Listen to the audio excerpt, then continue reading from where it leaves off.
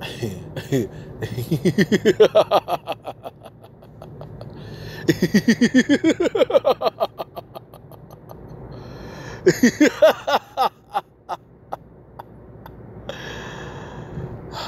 know y'all don't like this.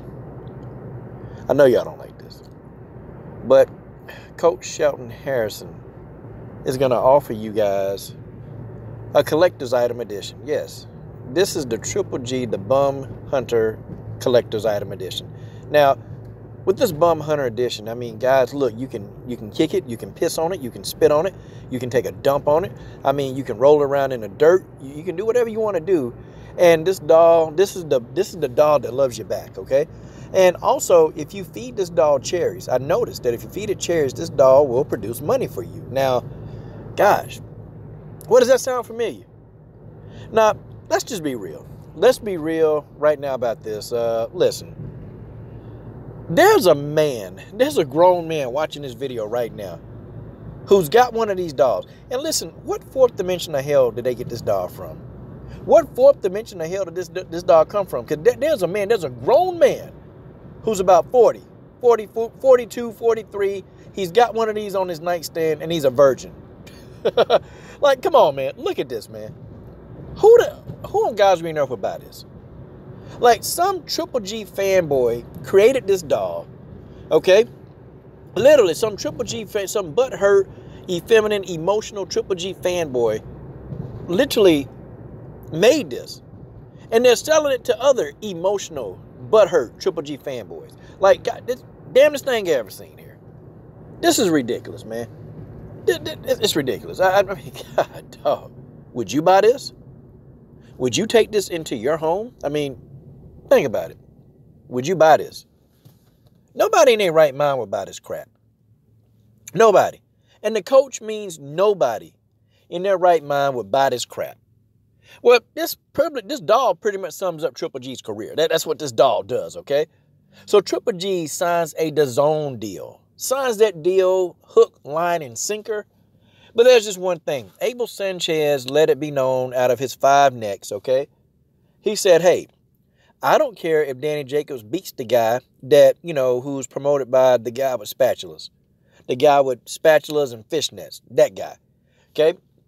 If Danny Jacobs beats the guy who's promoted by spatulas and fishnets, then Gennady Golovkin is not going to fight Danny Jacobs. Wow. Amazing.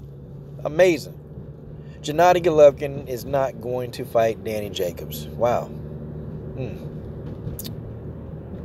How you going to explain this? I know, you guys are, well, Triple G, hey, Triple G is old right now, and he's worried about his money and blah, blah, blah, blah, blah. You know what Triple G going to do? And I told y'all this going to happen. Triple G, he's going to retire. He's got a 6-fight deal. After them 6 fights are over, Triple G out the game. He done, okay? He going to leave the game. Triple G going to check. He going to have about $15 million in his bank account. And Triple G going to think back. He going to say, dang, you know what? I had a lot of stupid Triple G fans. Not fans, but I had a lot of fanboys. Sorry. I got to distinguish between the fans and the fanboys. He's going to say to himself, I got a lot of stupid Triple G fanboys. And you Triple G fanboys, you have put money in my account. You've done this thing so great. And, I appreciate you guys putting all this money into my account. That's what he's going to say. But you guys were stupid. You guys thought that I really was going to fight somebody. You thought I was going to fight somebody for legacy. I played you stupid Triple G fans. I played all of y'all. And now look at you guys. You guys are now you're going to be groveling and sniveling and because I'm not there anymore. But, I'm finna go off into my country where I'm from. And I'm finna to enjoy the fruits of my labor. Or I'm going to enjoy the fruits of the labor that I didn't take. I'm going to enjoy the fruits, and you guys will be sitting here just looking around looking stupid like you always do. That's what Triple G going to be thinking in his head. I mean, can you blame him? Can you blame him? Who would want a fan base like this? Who would want a fan base of a bunch of grown men, okay, a bunch of grown virgin men that all they do is worship? Like, who would want that? Now, if it was a fan base of a bunch of women, now that's the subject. That's subject for another video. Triple G don't have a bunch of women. He got a bunch of grown, rusty, musty, dusty, crusty grown men on him. That's who he got. Gosh. Well, now, and I guess DAZN, they're going to condone him fighting bums, okay? Because that's what he planned on doing. This guy don't want to take no challenges. This guy don't want to, he don't want to challenge himself. I mean, he got beat up by Danny Jacobs, and guess what?